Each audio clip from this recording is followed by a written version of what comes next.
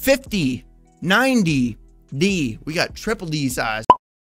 NVIDIA might be worth $52 trillion by the next decade, estimates early Tesla and Amazon investor. We also got a new GeForce RTX driver, Intel Core Ultra 9 285K update. I'm not going to read that entire title. That's a pretty long title. AMD CPU roadmap now lists Zen 6 architecture. Development of Zen 7 is underway, obviously. So let's go ahead and cover this right here. NVIDIA reporting the GeForce RTX 5090D for China, launching in 2025. That's going to have 50% performance. I think it's funny that I think it's hilarious that we're actually trying this hard to avoid China taking over the planet when we can't even control our own country right now. I'm not going to go down that rabbit hole. Your boy will get very much off topic. I actually watched a super I already forgot. So we got the RTX 5090, we got the 5090D triple D, 4090, and then the 4D90D triple Ds.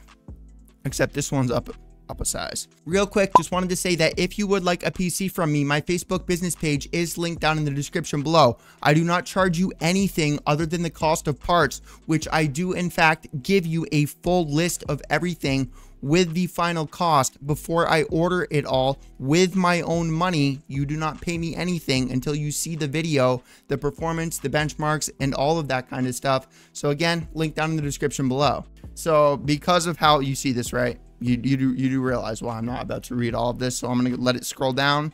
This is the article of NVIDIA maybe worth $50 trillion by the next decade.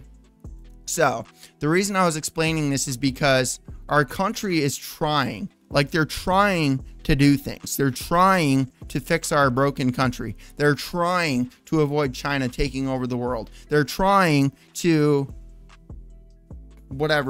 avoid a depression when it's going to happen, dude. It's just this is just my personal opinion.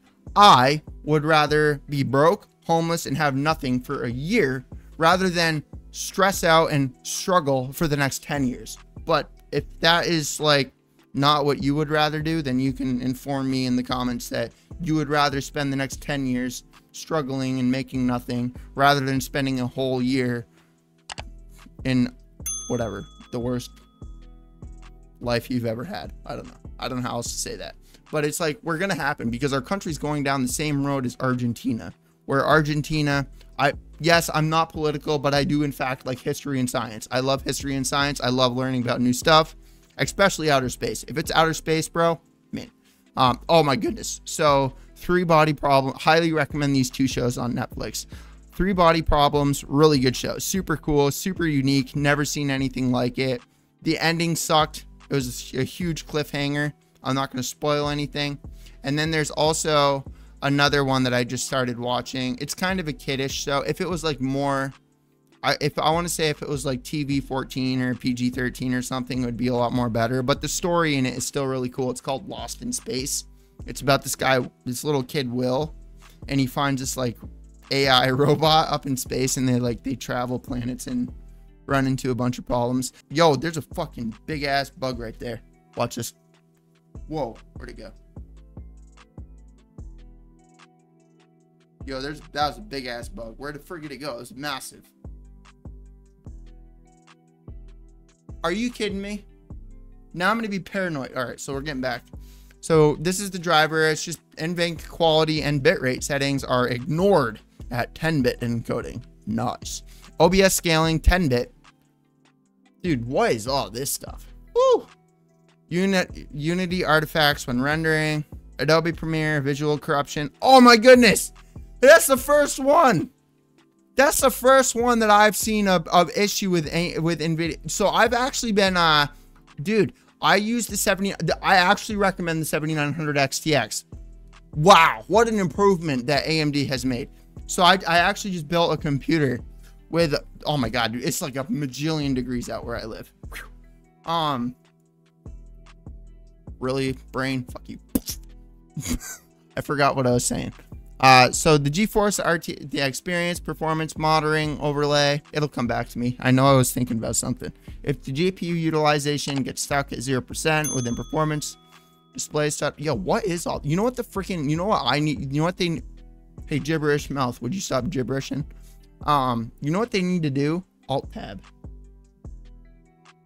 AMD doesn't have this issue. How many of you watching this are a gamer? Alt tab. What happens when you alt tab with an NVIDIA graphics card? Black screen of annoyingness. I'm gonna call it, hold up, I'm gonna invent a new BSOD. I have this here for a reason. You're seeing it. So we're gonna go ahead and here, alt tab. Oh, that's where I was going with the 7900 XTX. Title explains this, by the way. I don't need to read the article, but if you want to, I'll read this. You can do so. Here's it. I'll read it to you. Intel Core Ultra 9 285K Arrow. Oh my god, my sweat's dripping in my eyeball and it stings. Arrow Lake. Dude, it's so hot out. Oh my god. I'm putting this thing on high. Arrow Lake S flagship CPU rumored to clock up to 5.7 gigahertz and 5.4 gigahertz across all P cores. P cores, nice. So then we got all this stuff. Oh my god, dude, but the 79, anyways, the reason I was explaining it is because the AMD graphics cards are 100% worth it. The 7900 XT, dude, it's literally half the price of a 4090, and it performs close enough. Like, it's at, I want to say, a little bit above the level of a 4080. Obviously you do get extra features with NVIDIA, but it's not like I would be like, nah, dude, like this. Look, I've used Radeon graphics cards before, dude, and I'm sorry, but at least the programs I use, I don't use Blender or Cinema 4D anymore because I sold my animation channel and I sold the channels that I was, whatever, using those programs with. And the AMD graphics card, no, dude, I will never use that ever again. Because I did actually install, it was the 7800 XTX, it wasn't the 7900 XTX, but I wanted to swap to it to see what it was like. So, yeah, it's a good graphics card. I'm literally dying of heat. I don't remember anything I talk about 90% of the time anyway, but it's like 99% right now because of how hot I am.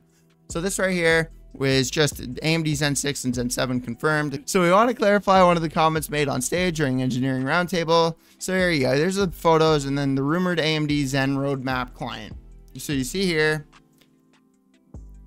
Oh my god, dude. I really am so hot right now. You don't understand how hot it is.